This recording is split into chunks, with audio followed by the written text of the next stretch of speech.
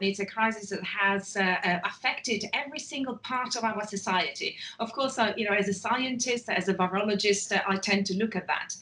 And also, this is a new virus. So really, it has taken the entire world and all its sectors by surprise.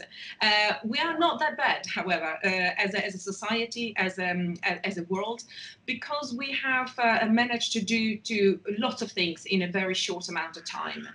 Science, of course, is at the forefront, and medicine, and we've learned a lot about this virus. And of course, then the entire world is actually working in terms of the scientific world, of course, and medicine, to try to get a vaccine and possibly a drug as well. And this has been made possible by the fact that the information regarding the genetic sequencing of the virus has been shared very, very early on, and people can work about it. So 4 months. This virus is basically 4 months older, and the world is different. We are different, and it's an ongoing pandemic, and we are all in this together.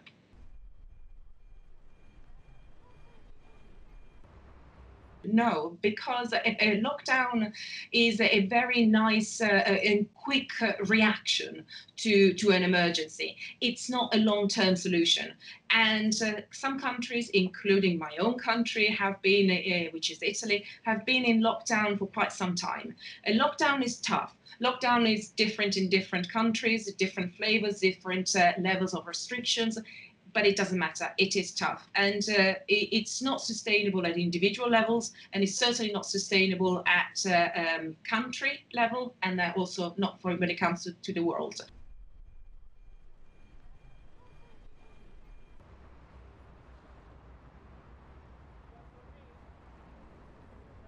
I think that because this virus is totally new to us, at the moment, the only people protected are the ones who have had the infection and survived. And even with that, in those situations, we don't know how strong the protection is. And even if now, in excess of 3 million people around the world have been found to have had the virus, that is still really a tiny amount of the entire population. We can underestimate this number of infected people, but still, even if we consider that 10 times that, it means that the vast majority of us is still susceptible to the virus. And this means that if we go back to decreasing social distancing or lifting lockdown, we are making ourselves vulnerable. So a second wave is certainly virologically inevitable, if we want to say it this way, because the virus is still with us and we are not yet protected. The vast majority of human beings who get infected actually only have mild symptoms. So we need to keep an eye on people who are vulnerable, people who actually end up having the need for intensive care or for hospitals, and making sure that there is a capacity.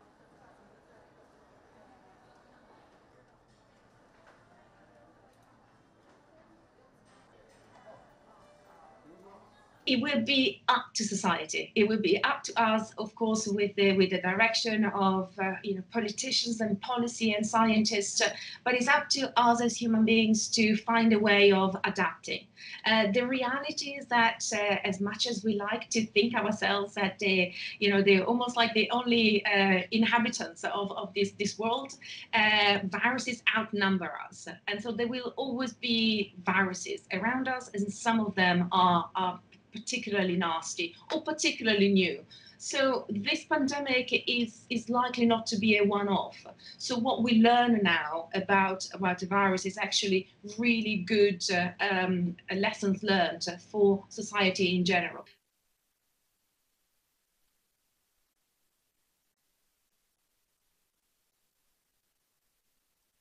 I think if everything goes well, very, very well, with 1 or 2 vaccines, there might be enough doses in a year to actually have an impact in protecting society. But in science, like in life, We know that it's nice to hope for the best case scenario, but we also know that we need to be realistic about the best case scenario not materializing. It will be a different world in a year time, and it's as everything when it comes to the future depends on today. So let's keep working on it.